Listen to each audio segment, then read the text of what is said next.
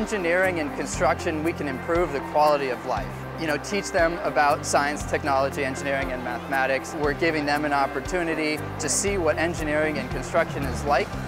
because we recognize the importance that it has in our society, and I think that we want to give them that opportunity to at least explore that at a young age.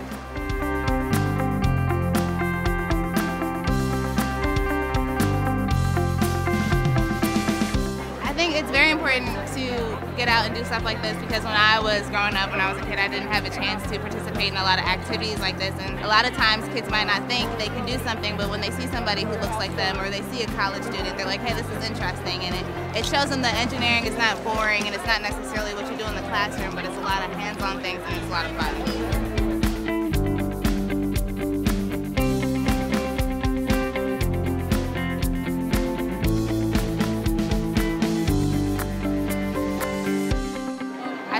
The interest, the curiosity with them, it's just sky's the limit. They build whatever they want, and to have that innovation and that creativity again when you're young, it's great to be around that.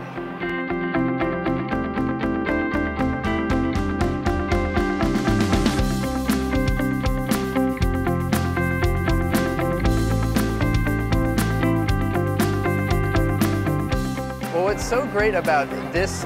Engineers Week and the DiscoverE Engineering Family Day is it allows us to educate future generations, and it allows us to inspire other people to,